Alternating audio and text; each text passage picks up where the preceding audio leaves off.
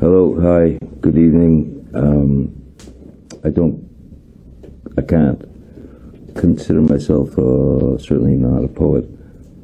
I can't consider myself an artist because I think, well, I imagine that's for other people to decide. I just put lines and shapes and words and stuff.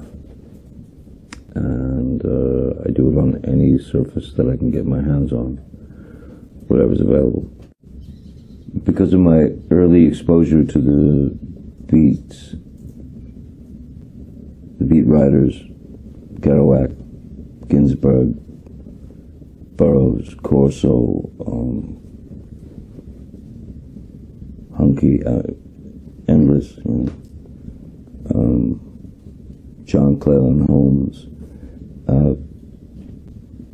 Once I'd had a good taste of them, I was sort of forced, almost. It was like they were in me.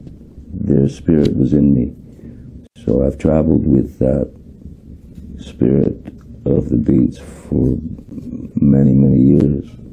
From the very moment that my brother handed me the treasure that is on the road, which very quickly became a Bible to me.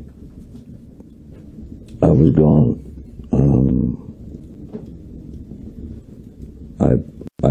I was in there hook, line, and sinker, because for me it had presented me with a very new and different way to look at what we all see every day, which is the beauty of life and the tragedy of life.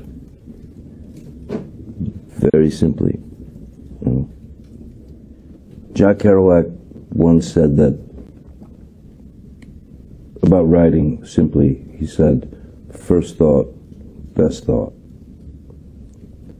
And so that having been kind of, drilled into my skull, that always, kind of reverberated around. And then when I ended up becoming an actor, I applied that very method. I thank you all deeply for this remarkable and most certainly undeserved honor